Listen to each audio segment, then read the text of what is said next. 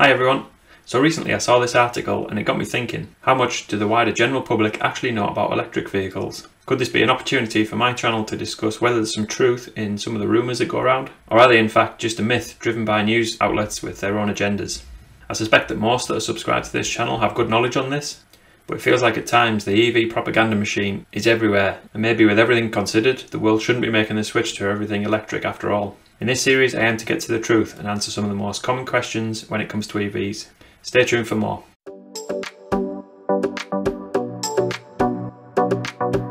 First electric vehicles were invented in the 1880s before the internal combustion engine took over and went mainstream.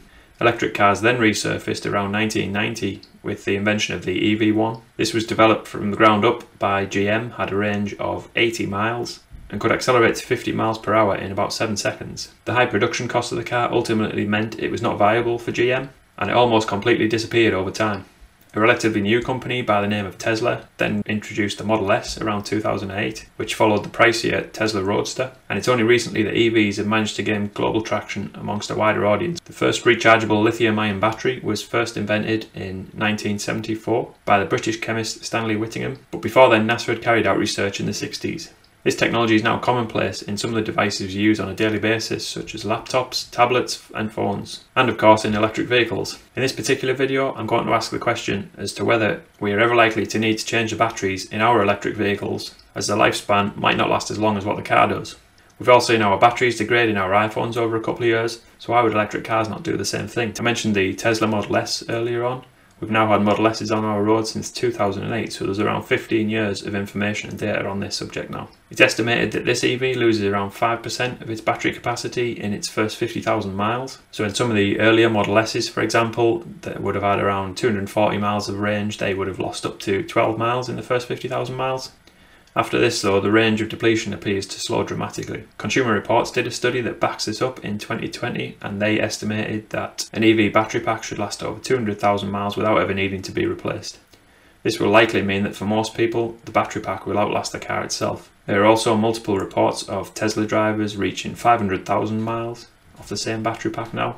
Some of the latest battery packs in development estimate that they could reach up to 4 million miles. The warranty that manufacturers now offer on battery packs also give us some clue as to how long they think they will last. Tesla, Kia and many others now offer an 8-year warranty with or 100,000 mile warranty on the batteries as a minimum, which is longer than some internal combustion engine cars offer.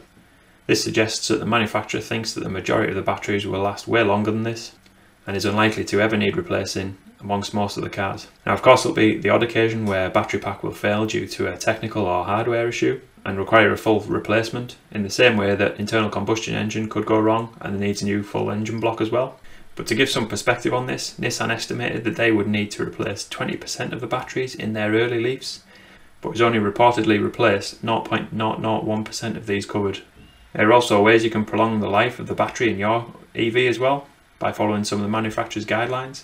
It's generally recommended not to charge your EV on a daily basis if possible. When you do so, charge at lower speeds and only charge up to around 80% for most battery types, although there are some modern batteries which will charge up to 100% with no issues every day, so be sure to check this with the manufacturer. I think the public also need to bear in mind that really EVs have only been around for the last 10 to 15 years in the mainstream, and it's only recently where significant amounts of money have been spent on research and development in this area. By comparison, internal combustion engines have been around since the late 1800s, and have had about 150 years of development over that time. Imagine what we can do with 150 years of development for electric vehicles. The technology will only continue to get better, more reliable battery packs, and lighter battery packs with a higher energy density as well. It's also likely that as battery recycling improves and the technology continues to improve, that less and less rare earth metals will be used in battery packs.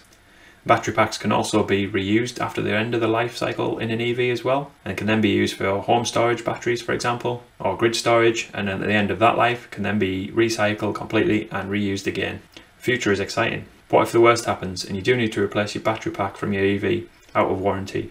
What would it cost you? While the price of battery packs have fallen dramatically and continue to do so, it's estimated that in 2010, when battery replacement packs were really rare, that a new pack would cost £763 per kilowatt hour. This would have made an 80 kilowatt hour battery from a Tesla, for example, £61,000, an eye-water in silver money.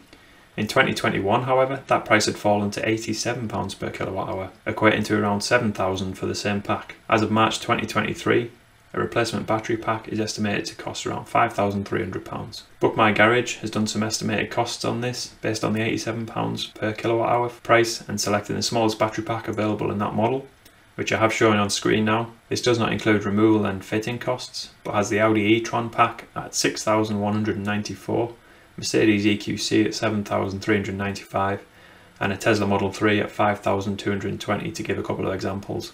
So in conclusion, are we likely to ever need to replace our battery packs in our electric vehicles? Probably not, no. I can't say it's a total myth, as full replacements will happen in the same way internal combustion engines are replaced at the moment if something goes really wrong, but it's very unlikely, and it's even more unlikely that it'll happen outside the manufacturer's 8-year or 100,000 mile warranty. I suspect at that point the car would be about the end of its useful life anyway, and will be scrapped in the same way that an internal combustion engine car would. The technology is still relatively young in terms of product maturity and will only continue to get better and better, and the price of the battery packs are coming down very, very quickly, and going forward will be likely easier to replace than a fiddly internal combustion engine with many moving parts. If you have an electric vehicle and you've had experience of having replaced battery packs, or where you had one that needs doing, please let me know in the comments. I'd be interested to hear. Also, if there's any other common EV topics that you would like me to cover in this series, just let me know. I hope you found this useful. If you did, it'd be great if you could subscribe to the channel and like this video. Thanks for watching, and I'll see you on the next one.